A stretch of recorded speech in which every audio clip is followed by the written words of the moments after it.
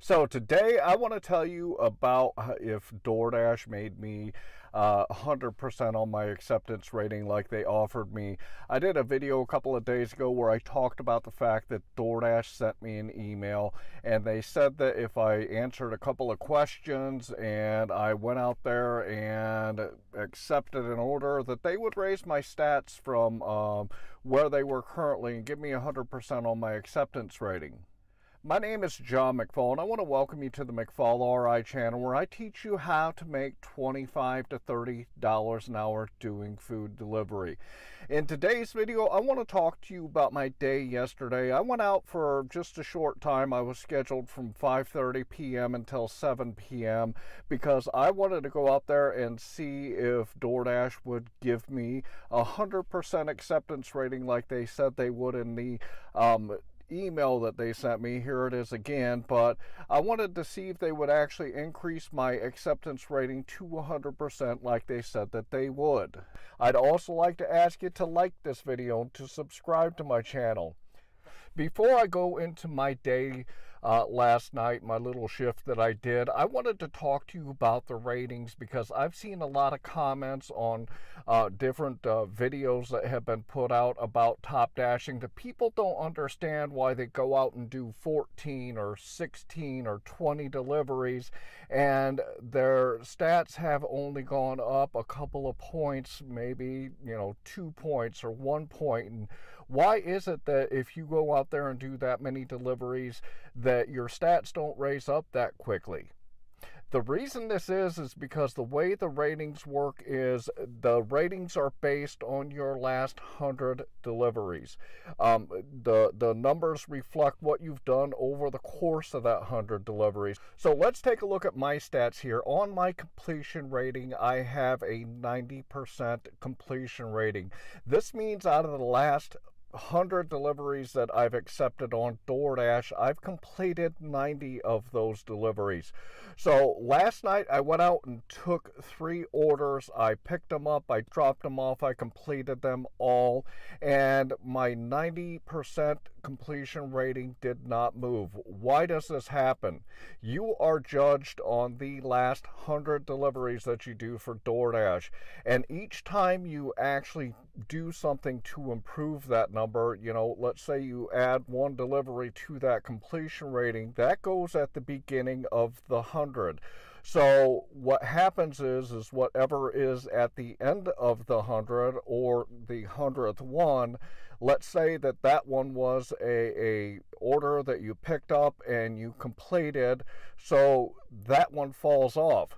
So basically what I'm trying to say is you added a completion rating improvement here, but what fell off was also a good completion rating. In other words, you did the order here, but you also did the order here, so that falls off. What that means is that you are not going to see a change on that completion rating. If your bad completion rating is, maybe the last one that was bad was at number 80, it's going to take you 21 deliveries before that one falls off and gets replaced by the one that you completed on this end. So it might take you a lot of deliveries before you're going to start to see that number change. So I was scheduled from 5:30 p.m. until 7 o'clock p.m. through the dinner rush last night, and I actually got on at 5:42 p.m. and it said that I was getting high priority status on DoorDash last night. I don't know why. I hadn't done anything at all to improve my rate. But if you take a look at my stats here, you're going to see that my acceptance rating was 35% before I started this shift. This is what the number was when I turned on DoorDash and I looked at my ratings. This is what that number was. It was 35%. And based on the email that DoorDash sent me, they said I had to take 1 delivery and that they would increase my acceptance rating up to 100%. So I started headed to my marketplace.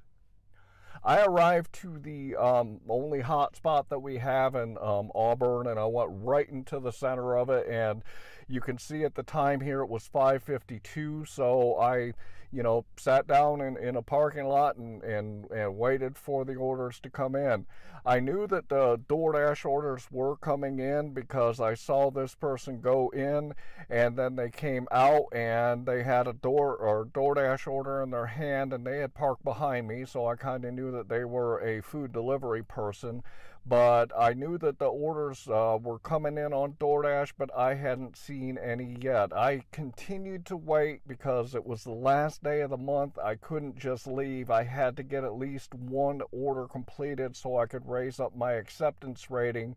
And at 6:04 p.m., I finally got my first order. Remember, I started my dash at 5:42, and Auburn, I don't work Auburn typically between about the middle of May until about the middle of September because it just slows down that much. It's a very small town, 15,000 people, so the orders just don't come in. But I just needed to get one order, so I figured I'd just run into Auburn, which is a few minutes away compared to Fort Wayne, that's 15 minutes away, just so I could go get that one order done. When it came across the screen, I kind of knew that I was going to get the order that they sent me.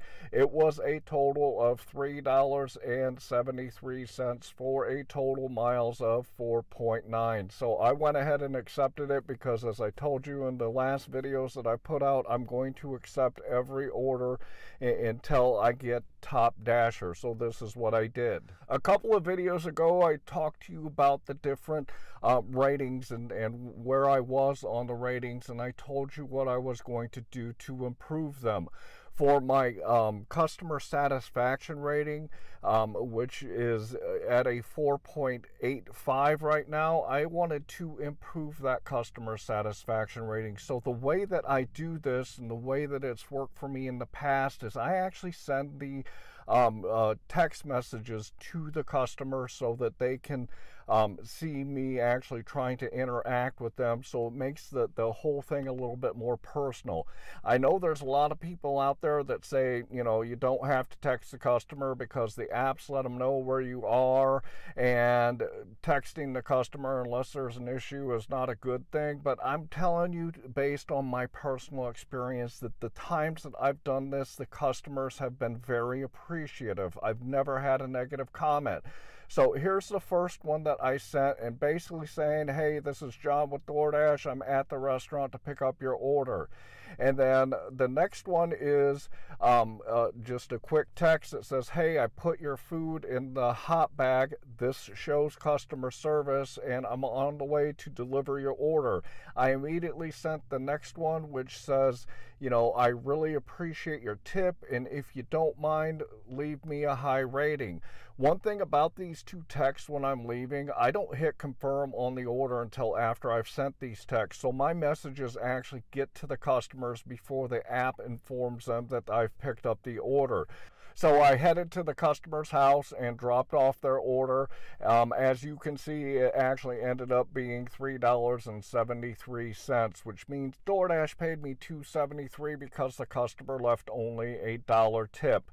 And lo and behold, when that happened, I opened up my ratings to see where they were, and DoorDash put me at 100% on my acceptance rating with that one dash. I got about 3/4 of the way back to my hotspot from that delivery, and it took me that long before I get my next order request. But the good thing about it, because I thought I would be out here just getting crappy orders all night, they actually sent me this one for $6.25 going 2.3 miles. And if you notice, it does say that this is a high pay order, so I immediately qualified for a quote-unquote high pay order on DoorDash as soon as my stat went up to 100%. I'm not a top dasher yet because it takes until the 1st or the 2nd of the following month with your ratings to get on to top dasher. So I just happen to have a really good customer satisfaction rating along with a 100% acceptance rating now, so they sent me this one. I went ahead and picked it up from Little Caesars, and then I dropped it off, and it was 625, just like they said. I got all the way back to the hotspot. Obviously, I wasn't too far away because it was only a 2.3 mile order, so I had to drive back a mile to get back to my hotspot. But DoorDash then sends me another one that is $6.25 for 2.7 miles, picking up at Cracker Barrel. Now, notice on this one, it does say that the total will be higher. It doesn't say it might be higher. It says that it will be higher.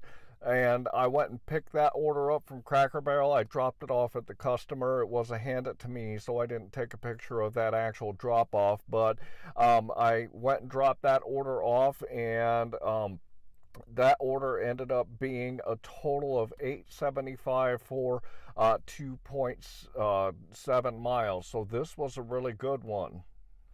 So I talk to you a lot in my videos about Auburn because this is one of my regular marketplaces that I work in the cooler seasons.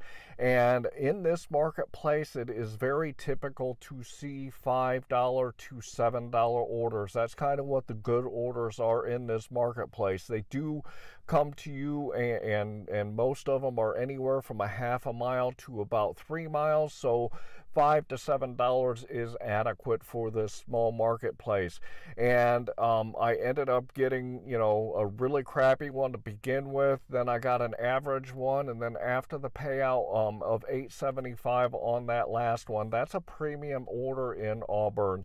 So I ended my shift at $18.73 with those 3 deliveries that I took, and I ended up working actively for 47 minutes, and I was on my dash for a total of 1 hour and 24 minutes. Most of that time, as I said at the beginning of the video, was because I didn't get my first order for actually about 25 minutes when I got on the app.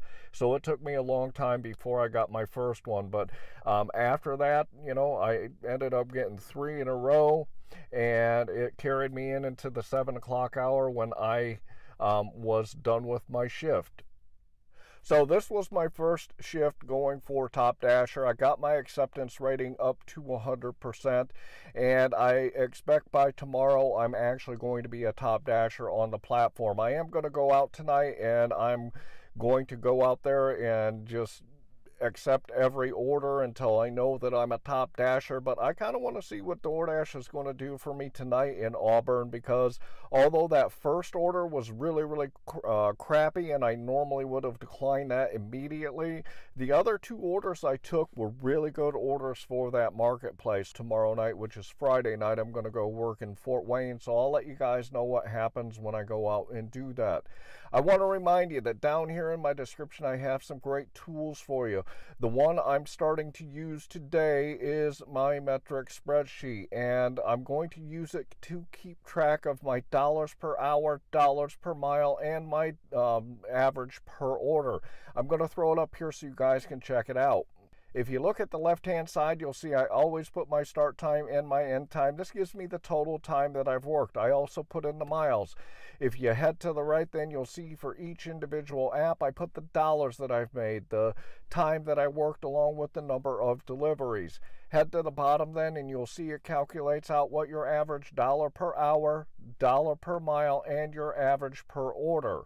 If you want to check this spreadsheet out yourself, there is a link in my description. It is a free download for you great people that come here and watch my videos. I'd also like to ask you to like this video and to subscribe to my channel.